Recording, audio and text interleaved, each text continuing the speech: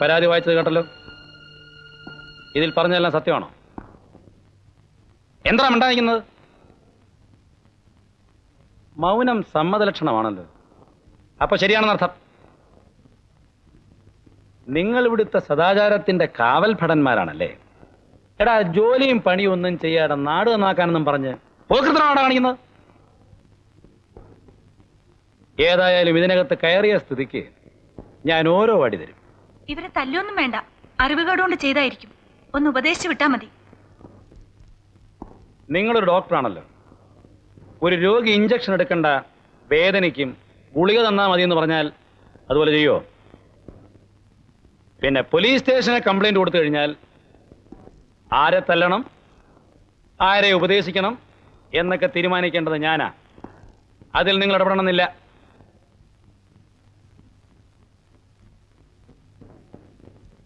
ഏതായാലും ഡോക്ടർ പറഞ്ഞ സ്ഥിതിക്ക് പ്രശ്നം ഇവിടെ അവസാനിപ്പിക്കാം.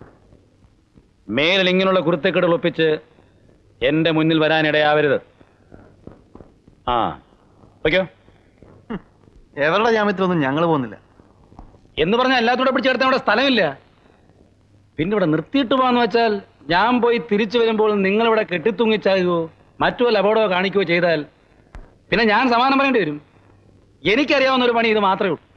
പിന്നെ പോകില്ലെന്നത്ര വാശിയാണെങ്കിൽ ഈ മേശയുടെ കയ്യിൽ കിട്ടിയിടും. പക്ഷെ ആളുകളുണ്ട്, അത് മോശമല്ല. അപ്പൊ എങ്ങനെ പോകുന്നു? അതോ എങ്ങനെ? ഞങ്ങൾ പോയിക്കോളാം. ആവേന സ്ഥലം ഇവിടെ നടന്നേ.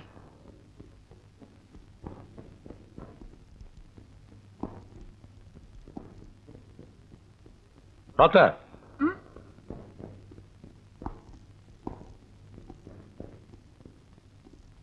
നിങ്ങൾ ഇത്രയും വിവരവും വിദ്യാഭ്യാസമുള്ള സ്ത്രീ, ആ പിള്ളേർ എന്തെങ്കിലും തമാശ കാണിച്ചെന്ന് വെച്ച് ഉടനെ ഒരു കംപ്ലൈന്റ്, എൻക്വയറി, നാളെ അവന്മാര് വേറെന്തെങ്കിലും കുരുത്തക്കേട് കാണിച്ചാൽ എനിക്ക് പിന്നെ ജോലിയായില്ലേ? എന്നെ കുറിച്ച് അനാവശ്യങ്ങളൊക്കെ എഴുതി വെച്ചാ ഞാൻ പിന്നെ എന്ത് ചെയ്യണം? അങ്ങനെ പറയിക്കാതെ എഴുതിക്കാതെ നോക്കണം. ഞാനൊരു മുൻകരുതലിന് വേണ്ടി പറഞ്ഞതാണ്. നിങ്ങൾ ഒറ്റയ്ക്ക് താമസിക്കുന്ന ഒരു സ്ത്രീ, പണിയും വേലയില്ലാതെ നടക്കുന്ന അലവലാദികളായ 4 ചെറുപ്പക്കാർ. നമ്മൾ പ്രതികരിക്കുമ്പോൾ അവർക്ക് വാശിയും വൈരാഗ്യവും കൂടും. അതുകൊണ്ടാണ് ഞാൻ പറഞ്ഞത്, കുറച്ചൊക്കെ നമ്മൾ കണ്ടില്ലെന്നും കേട്ടില്ലെന്നും ഒക്കെ അങ്ങ് വെക്കണം. ഞാൻ പറഞ്ഞതിന്റെ സാരാംശം ഡോക്ടർക്ക് മനസ്സിലാകുന്നുണ്ടോ? ഡോക്ടർ വയ്ക്കുള്ളൂ. ഇനി അവന്മാർ ഒരു പ്രശ്നം ഉണ്ടാക്കാതെ ഞാൻ നോക്കിക്കൊള്ളാം. ധൈര്യമായിട്ട് നോക്കിയുള്ളൂ. ഞാനല്ലേ ഇവിടെ ഇരിക്കുന്നത്.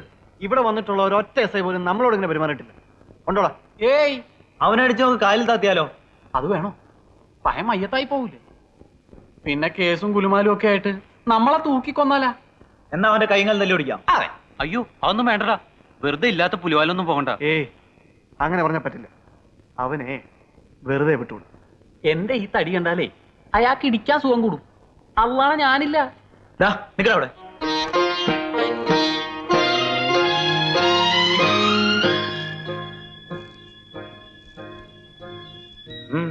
എന്തിനാ പേടിക്കുന്നത്? ഞാന് ഇതുവഴി ജീപ്പിൽ പോവായിരുന്നു. ഗ്രാമപ്രദേശമല്ലേ, വല്ല അവിഹിതവും അടിപിടിയൊക്കെ ഉണ്ടാകാവുന്ന സ്ഥലമാണല്ലോ. അങ്ങനെ വല്ലതും നടക്കുന്നുണ്ടോ എന്ന് ശ്രദ്ധിച്ചിങ്ങനെ വരികയായിരുന്നു. അപ്പോഴാ ഒരു കുശുകുശുക്കും വർത്താനവും കേട്ടു. നോക്കിയപ്പോ നിങ്ങൾ വളരെ ഇൻട്രസ്റ്റിംഗ് ആയ സബ്ജക്റ്റാ പറഞ്ഞുകൊണ്ടിരിക്കുന്നത്. എന്നെ കൊല്ലണം. ഒന്ന് നേരെ ചൊവ്വേ ഞെരടാൻ പോലും ഇല്ലടാ മോനെ. വന്ന ഉടനെ ഞാൻ ആദ്യം അന്വേഷിച്ചത് ഈ ഗ്രാമം ഭരിക്കുന്ന പണിക്കർ മുതലാളിയെ പറ്റിയും പിന്നെ ഇവിടെ ന്യായം നടത്തുന്ന നിങ്ങൾ 4 ജഡ്ജിമാരെ കുറിച്ചുമാണ്. ഒരിക്കൽ ഞാൻ ക്ഷമിച്ചു, ഇപ്പോഴിതാ വീണ്ടും. ഒരു കാര്യം ഞാൻ പറഞ്ഞേക്കാം, പരസ്പരം മത്സരം ഒഴിവാക്കിയാൽ എല്ലാവർക്കും നല്ലത്. നാട്ടിൽ നീതിയും ന്യായവും നടന്നു കാണാൻ ആഗ്രഹിക്കുന്നത് നല്ല കാര്യമാണ്. അതാണ് ഉദ്ദേശമെങ്കിൽ ഞാനും നിങ്ങളോട് സഹകരിക്കും. അല്ലാതെ ഒറ്റ രാത്രി കൊണ്ടൊരു വിപ്ലവം തന്നെ സൃഷ്ടിക്കാമെന്ന് വിചാരിച്ചാൽ അതിവിടെ നടക്കില്ല. ആ ശരി ശരി, സംസാരം നിർത്തണ്ട, കാര്യമാണ്.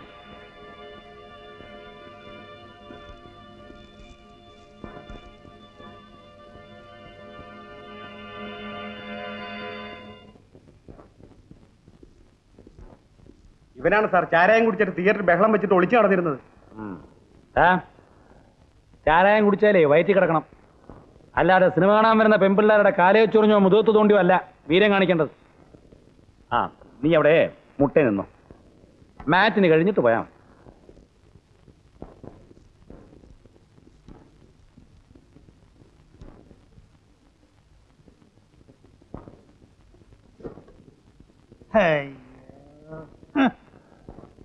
ആ സാറിനോട് മുതലാളി ബംഗ്ലാവിലേക്ക് വരാൻ പറഞ്ഞു. എഴുന്നേക്കടോ. എന്താടാ സാറ് പറഞ്ഞു കേട്ടില്ലേ? നീ എന്താടാ കുർബാനയാണ്? അവനോടല്ല, തന്നോടാ. സാറിന് എന്നെ മനസ്സിലായില്ല എന്ന് തോന്നുന്നു. താനാരാ? ഹോം മിനിസ്റ്ററോ? അല്ല സാർ, ഞാൻ കുര്യാപ്പള്ളി കുര്യാക്കോസ്. സാറൊരു തമാശക്കാരനാണല്ലോ. കുര്യാപ്പള്ളി ആയാലും നായരമ്പലമായാലും ഇങ്ങനെ ബന്ധുവിട്ട് ചെല്ലുന്ന പോലെ ഓടിക്കേറി വന്നിരിക്കാൻ വേണ്ടിയല്ല ഈ കസേര ഇട്ടിരിക്കുന്നത്. കുട്ടപ്പൻ സാറുള്ളപ്പോ. കുട്ടപ്പൻ സാറ് പോയ വിവരം അറിഞ്ഞില്ലല്ലേ? താൻ എന്തിനാ ഇപ്പൊ ഇങ്ങോട്ട് വന്നത്? സാറിന് ബംഗ്ലാവിലേക്ക് മുതലാളി. ഏത് മുതലാളി? ഇവിടെ ഒറ്റ മുതലാളിയേ ഉള്ളൂ, പണിക്കര് മുതലാളി. ആ, എന്നെ കാണണമെന്ന് തന്റെ മുതലാളിക്ക് എത്ര വലിയ നിർബന്ധമാണെങ്കിൽ ഞാൻ ഒരു 5 മണിയുടെ ഇവിടെ തന്നെ കാണും. അയ്യോ സാറേ, ഇവിടുത്തെ കീഴ്വഴക്കം. പുതിയതായി വരുന്ന എസ് ഐമാർ മുതലാളിയെ ചെന്ന് കണ്ട് അനുവാദം വാങ്ങിച്ചിട്ടാണ് സ്റ്റേഷനിൽ ചാർജ് എടുക്കുക, അല്ലേ? ആ കീഴ്വഴക്കം ഒന്ന് മാറ്റണ്ടേ? അല്ലെങ്കിൽ മോശമല്ലേ എന്റെ കുര്യാപ്പള്ളി?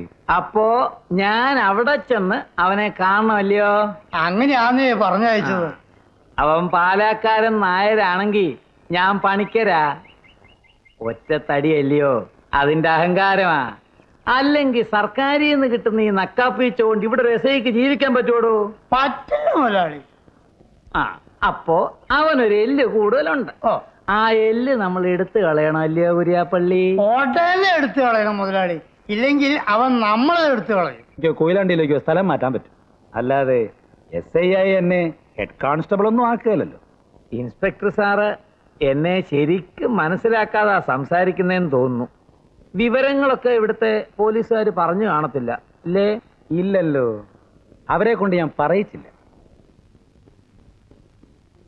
ഈ നാട്ടിൽ പോസ്റ്റ് ഓഫീസും പോലീസ് സ്റ്റേഷനും ഒക്കെ സ്ഥാപിക്കാൻ സ്ഥലം കൊടുത്തിരിക്കുന്നത് നാട്ടുകാരുടെ കണ്ണിലുണ്ണിയായ പണിക്കര് മുതലാളിയാണെന്ന് അറിയാം. ജനങ്ങളുടെ പ്രീതി സമ്പാദിക്കുന്നതിന് വേണ്ടി ഒരു പുതിയ ആശുപത്രി കൂടെ സ്ഥാപിച്ചിട്ടുണ്ടെന്ന് അറിഞ്ഞു. നല്ലത്. പോസ്റ്റ് ഓഫീസോ ആശുപത്രിയോ നാട്ടുകാരെ സേവിക്കലോ എന്തുവേണേ അയക്കോ, പക്ഷേ ഈ പോലീസ് സ്റ്റേഷനിൽ മാത്രം കയറി ഭരിക്കാൻ വരരുത്. നിൽക്കൂ. ഇവിടുത്തെ നാട്ടുകാരുടെ ആവശ്യമായിരുന്നു അക്കരെ തുരുത്തുമായി ബന്ധിക്കുന്ന ഒരു പാലം. മുതലാളിയുടെ നേതൃത്വത്തിൽ പാലം പണി തുടങ്ങി. മനുഷ്യക്കുറി നടത്തിയാലേ പാലം പണി പൂർത്തിയാവുമെന്ന് ജോത്സ്യരെ കൊണ്ട് കവിടി നിരത്തി പറയിപ്പിച്ചു. പാലത്തിന്റെ ആവശ്യത്തിന് മുന്നിൽ ജനം മനുഷ്യക്കുരുന്ന് മറന്നു. പക്ഷേ അന്നവിടെ ചവിട്ടിത്താഴ്ത്തിയത് നിങ്ങളുടെ വീട്ടിൽ ജോലിക്ക് നിന്നിരുന്ന സാവിത്രിയായിരുന്നു. അവളുടെ വയറ്റിൽ വളർന്നിരുന്ന നിങ്ങളുടെ അവിഹിത ഗർഭത്തെയായിരുന്നു. ഈ വിവരം എനിക്കും ഈ നാട്ടിലെ ചെറുപ്പക്കാർക്കും അറിയാം. ഈ ഗ്രാമത്തിൽ ഒരേ ഒരു ക്രിമിനലേ ഉള്ളൂ. That is U. എന്നോട് കളിക്കുന്നത് സൂക്ഷിച്ചു.